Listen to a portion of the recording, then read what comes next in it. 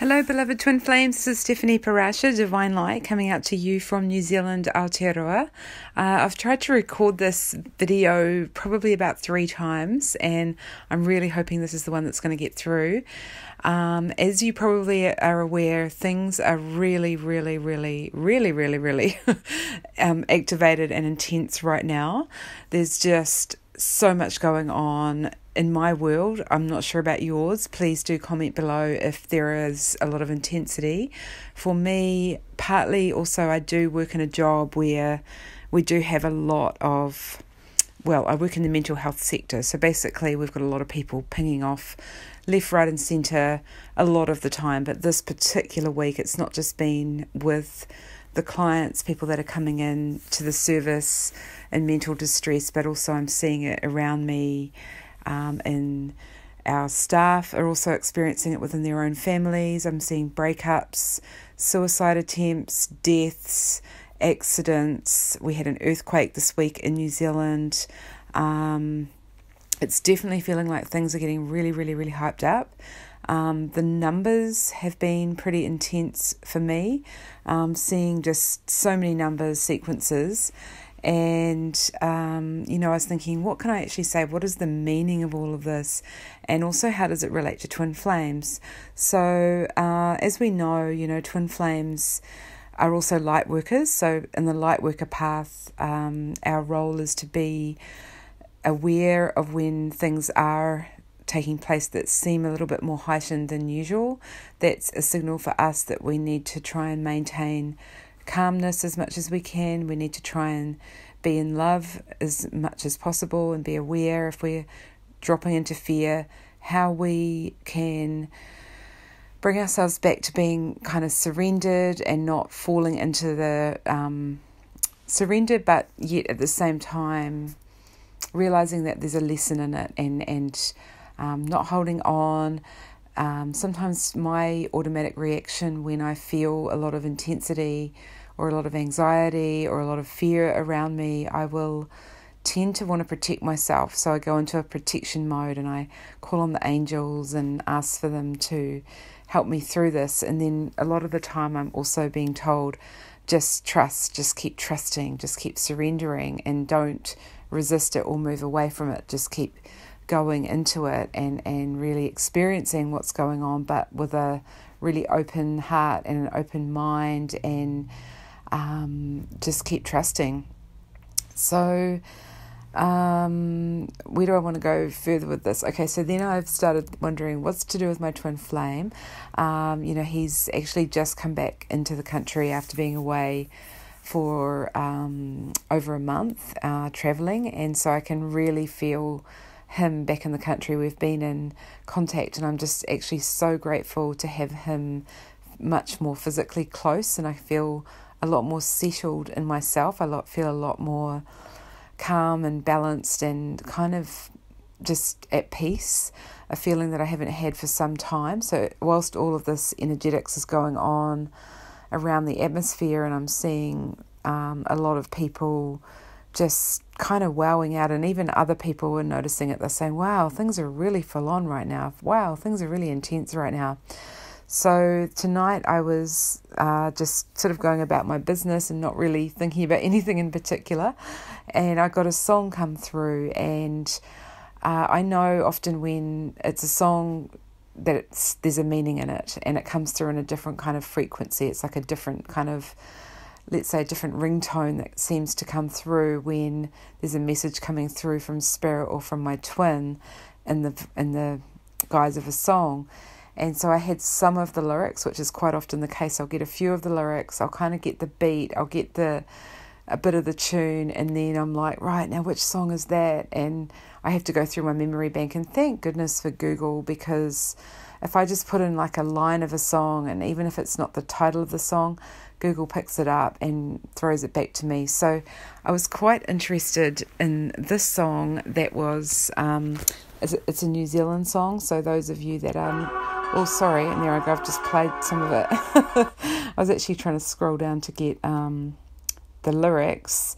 So the song is by Split Ends, and they're a classic New Zealand band. They kind of were very, very popular from about the 70s, 80s through the 90s. And then they actually kind of changed and morphed into another band, merging and creating a new band called Crowded House, which was again another popular New Zealand band. And this particular song is called Message to My Girl. And when I read the lyrics, I was like, oh my gosh. It was put out in 1983, so it's an 80s song. And quite often on this journey, for me in particular, I know that it happens to other twin flames too. We often get songs left from the 80s timelines for us.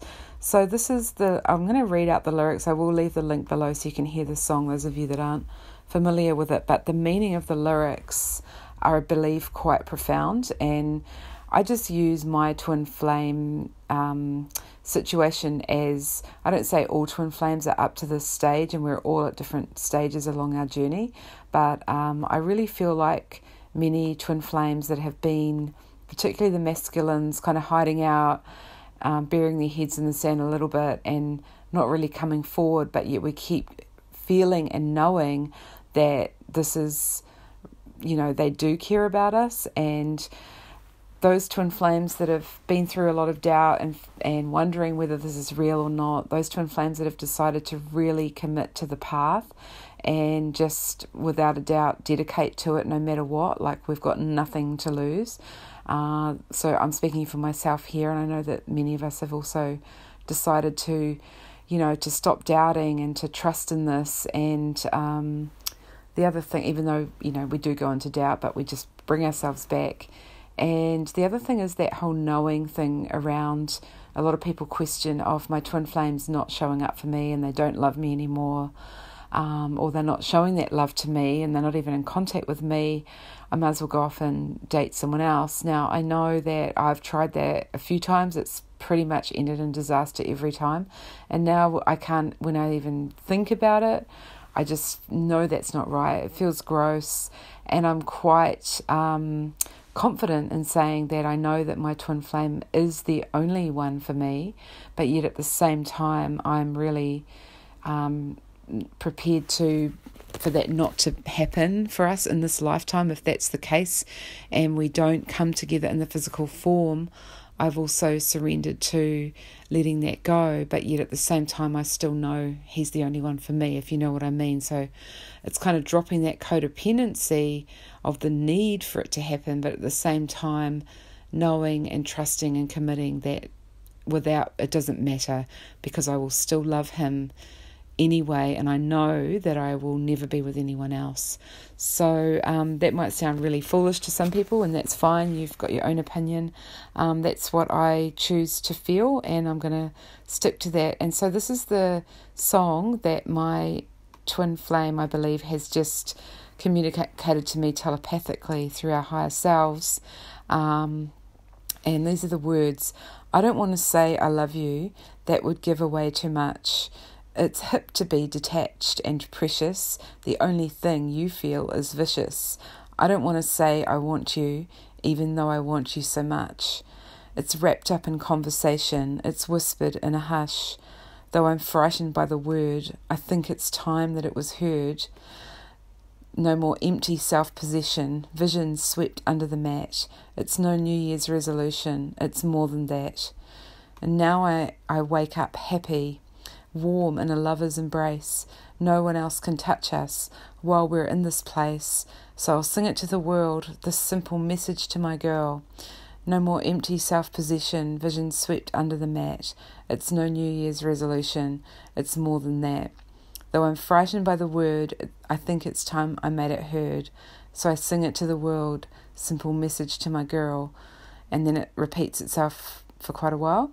And then there's a bit that says that no, there's nothing quite as real as a touch of your sweet hand. I can't spend the rest of my life buried in the sand.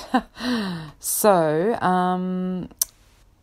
yeah, even though I'm frightened by the word, I think it's time that it was heard. And then repeat. But yeah, pretty much the essence of that song. And I think I looked it up on sort of the lyrics, meaning of lyrics, and people were just saying, it's a guy that really has to come out of his shell and say he loves his girlfriend and stop burying his head in the sand and trying to avoid the issue and being worried about how it might look or sound. So I hope that resonates for those twin flames that feel that they can resonate with these messages. I think it's a welcome and much well-received message from the Divine Masculines, and I know that many of you will resonate with this, and I can really feel it hitting my solar plexus actually, and quite often, I do believe in these messages, these ways of communicating, because they just feel so right and they hit all the parts of me where it feels right. So yeah, anyway, I am going to leave it there. I really hope that you're all doing well out there, and I'm sending you a lot of love and a lot of support and a lot of healing, and just some genuine good old common sense and sense of humour is always helpful as well on this path when sometimes it feels like things are just really difficult. Like to just sort of bring it back to the possibilities and the hope, which I never give up on. Okay then, everyone, bye for now. Thank you so much for listening.